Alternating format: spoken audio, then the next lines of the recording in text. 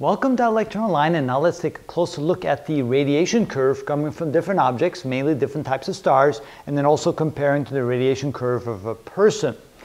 Now, a star, let's say at 15,000 degrees Kelvin on the surface, which is almost 3 times as hot as the sun, has a much higher radiation curve, meaning the intensity of the radiation coming from that star is much higher, almost 100 times as high as it is for the sun. It's not relative here. You can't really tell by the way I drew the curve, but if I were to draw it in relative size, I would have to draw this curve almost 100 times higher than this curve. So just to get the feel, this is much higher intensity at 15,000 Kelvin versus 5,800 Kelvin. Also notice that the highest peak for the radiation is shifted towards the left, towards the UV radiation. You'll have UV in this range, you have visible light over here, and you have infrared radiation on that side of the curve. Notice the peak radiation occurs at 193 nanometers, which is well into the UV band. So the vast majority of the radiation coming from that star at 15,000 Kelvin is UV radiation. So very hot stars like that have a very strong radiation curve in the UV, meaning they blast lots of UV into their surroundings. We probably could not live near a star that is that hot simply because too much UV, too much ultraviolet radiation would be coming from that star. It would be very difficult for life to exist on a planet near a star like that.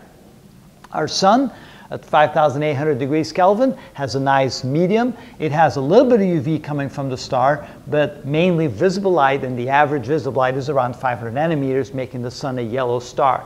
Notice that the intensity is much lower than this one, and of course about 100 times lower.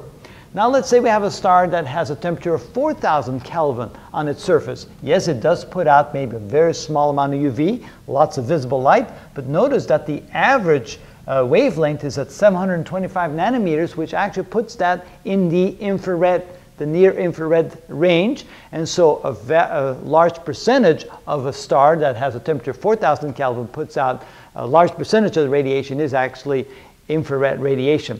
And then if we look at a 3,000 Kelvin star, which is among the smaller of the stars that you'll find out there in space, surface temperature of 3,000 Kelvin, notice that the average radiation is almost at 1,000 nanometers, well into the infrared radiation. So it doesn't put nearly out as much visible light as a typical star does. Again, it would not be a good place to live probably near a star that has a temperature of 3,000 Kelvin because much of its radiation is in the infrared, not so much in the visible light. And so it wouldn't give off as much heat unless you live pretty close to one of those stars. And as a comparison, notice a human being at a 310 degrees Kelvin, typically for body temperature, it has a curve far to the right with a wavelength that is centered much farther into the infrared radiation band. So that gives you kind of a feel for what we call the radiation curve. Again, all objects, stars, objects like our bodies, have a range of radiation that comes from the object because of the variation in the kinetic energy of each individual molecule compared to the others.